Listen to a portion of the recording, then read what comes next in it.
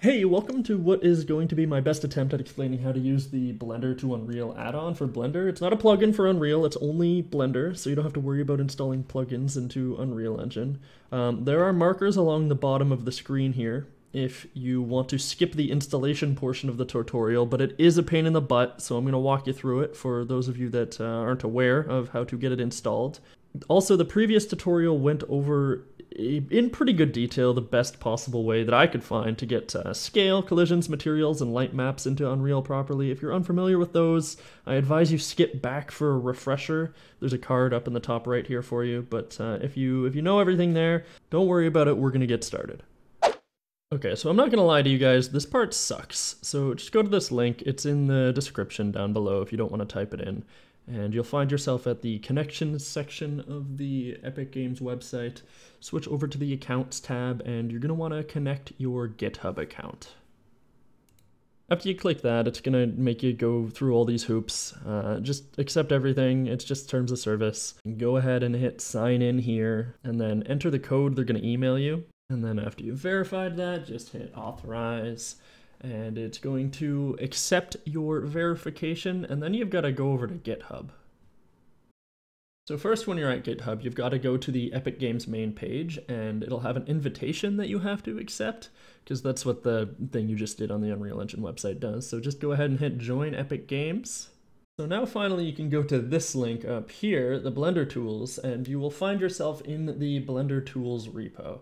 Now you've just got to make sure, this page updates all the time, so make sure you're getting the Send to Unreal plugin, because the Rigify plugin's also in here, which we're not dealing with. Just grab the zip file, download it, and then we will put it into Blender.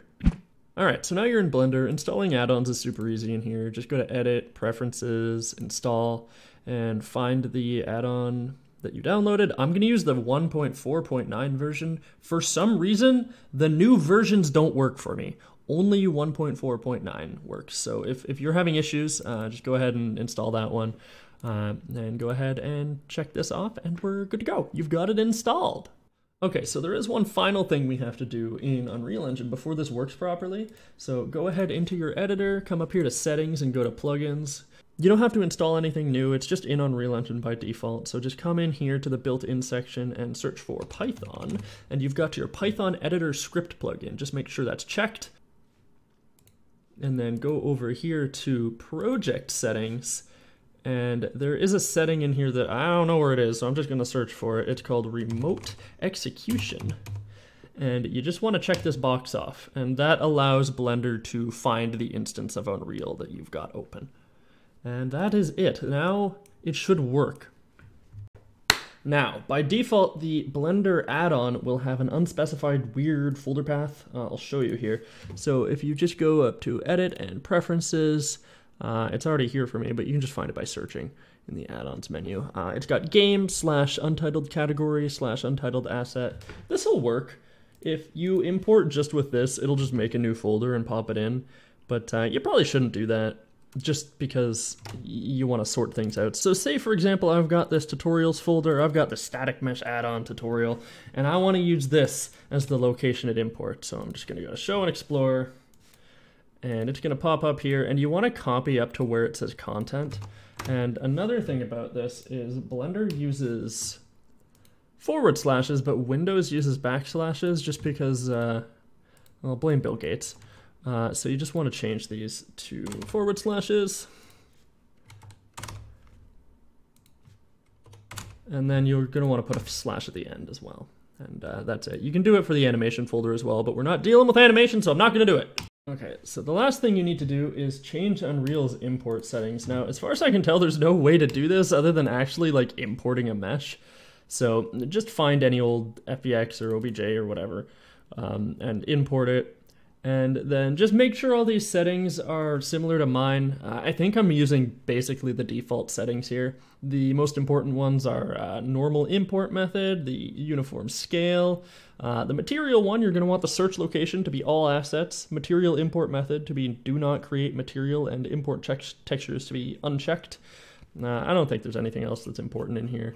Maybe auto-generate collision, that's up to you. And if you change these things, it'll remember. You can just hit cancel. You don't have to actually import that mesh. That's just the way that I know how to bring up that menu. I don't know how to bring it up any other way. And then you can just go back to Blender, and we can get started on making these meshes actually worthwhile, worth importing. Okay, so in Blender, the first thing you're going to want to do is we're just going to really quickly set up a mesh that we can import. So let's just get a cube. We'll make sure it's something unique looking that we can import and be proud of. Here, and then we're good to go. And then we're going to go ahead and make collisions afterwards. So make sure that your mesh is in the mesh category here. And then I'm going to duplicate this, and I'm going to drag this into the collisions and make sure it's called UCX underscore whatever the name was of your object. And I'm just going to convex hull here. If you aren't aware of this, there's another video that I'll link up in the top right. It's going to tell you how to do all of this. Convex collisions in particular. If you're not aware how to do anything else, just watch the other video that I linked at the beginning. Should be up in the card too. For materials, make sure that the material you're using is the exact same name in Unreal Engine as it is in Blender. So if you go up to your cube here, you can hide the cube. The add-on's just gonna automatically grab whatever's in your collision collection. So grab your regular cube and put the name in here and change the color just so it looks like something. And then that's materials done. And then just make sure your scale settings look normal. They should be in here. As long as it's set to default, you're fine. Okay, so that's done. You do not need to select the UCX cube. It should just export automatically. Auto-magically, yeah, you see it auto-selected it. And then it's going to be in here, and you're done. That's it. That's the whole thing. If you're noticing weird light maps when you build, just make sure that your static mesh is unwrapped. I covered this in the previous video as well. You can make a second light map and just auto-unwrap it, and then Unreal Engine will grab the light map and make it for you, but it's fine. Yeah, you'll see here, it'll even grab it if the UCX cube is hidden or if you have the / key clicked. It's really cool. So you can see here, we've got our cube and everything's good to go. Now this even works if you have multiple materials. So let's say I've got this nice blue material over here that I believe is actually just called Nice Grid. Yeah, let's grab this one actually. And we can go in here and make a second material, assign it the same name, and you can go ahead and assign that to the second one here. And if you just export it again, it's going to overwrite the old one. And it just automatically does it. It's so cool. It's so fast. I didn't cut out anything there. It did it automatically, like instantly. It's so nice. Really, the only painful thing about this add-on is installing it. I don't know why they make it such a pain in the butt to go through the Unreal Engine GitHub. Like, I don't know, man. I don't have anything to say about it. But this workflow makes it really easy to iterate on static meshes. You can change your mesh, then export it again. You can see it kind of does it like right away. It's amazing. And keep in mind that the plugin exports everything that's visible. So if I had this, and I also had a circle, and I also had an icosphere, it's gonna export everything that's visible, I'll show you, in the mesh folder. Yeah, here. So you'll see we've got this icosphere here. It exported as a separate object because we don't have merge meshes enabled here. If you have combined meshes checked off, that's going to merge them into one object, but I don't want to do that because it's horrible. So just something to keep in mind. Bless you!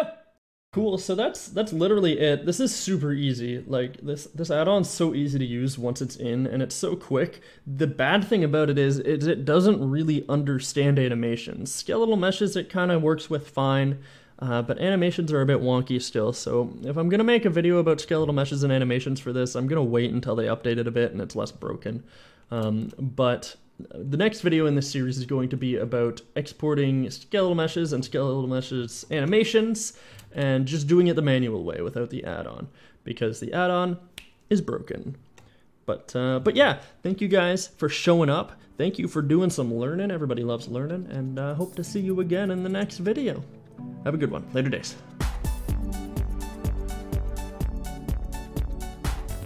Still around, huh? Still hanging out?